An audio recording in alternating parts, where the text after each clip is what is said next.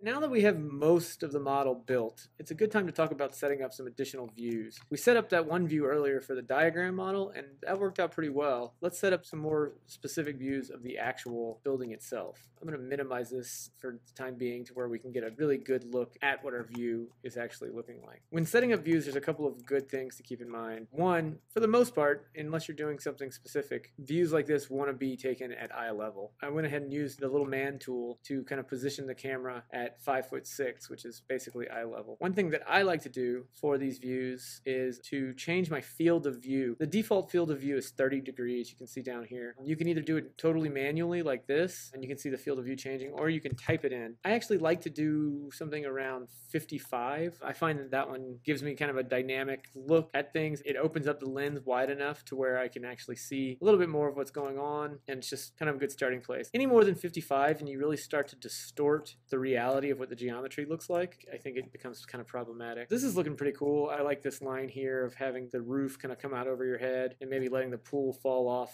into the foreground a little bit. I'm going to go ahead and save this. And the way you do that is you go to Window, Scenes, open up this scene, and I'm just going to do this just the once. Hit the plus sign, update, create scene. So you can see the scene has then popped up here. I can get rid of that scene window and just use the tabs up here. If I want to make a new one, I can add to it, or I can update. I can do a couple of other things like that. Now is also a good time to talk about shadow and shading. Right now, I'm just using the default environment. But if we want to start adding some more dramatic lighting or shadow, I'm going to open the Window tab back up and go to Shadows. Here you see it popped right up. It was nested next to my layers. And I'm going to say use the sun for shading. All of a sudden, it's like somebody turned on the lights, and you can see how that really helped. Here you can pick what time zone you want to be in. I'm not too worried about that right now. The default is fine for us. And then you can use this little toggle to look at how the sun for shading could affect the different times of day. So that's looking, like I said, better already. I'm going to go ahead and update that because my scenes directly relate to all of the sun and shadow settings. And so if you want to capture those in a scene, even if you're looking at the same view, but you want to look at it for two different times of day, you could make two different scenes of the same view taken at different hours. Right now, I'm just using the sun for shading. I haven't started to do shadows yet. I'm going to click this here, which actually turns shadows on. Now, when I adjust the time of day, you can see the shadow is responding. So that's doing exactly what we want it to do, except at the pool. The pool is below the line of the ground. In order to have that look correct, I'm going to have to turn off this display on ground portion. Now the shadows are looking good. You can even see the shadows coming through the house. I would imagine that's the early morning light from the east coming through the windows. You can see the shadow of the windows casting on the pool. It's pretty cool. Let's get that to a place that we like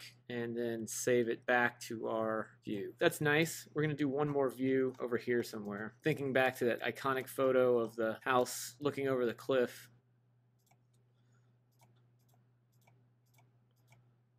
Something like that.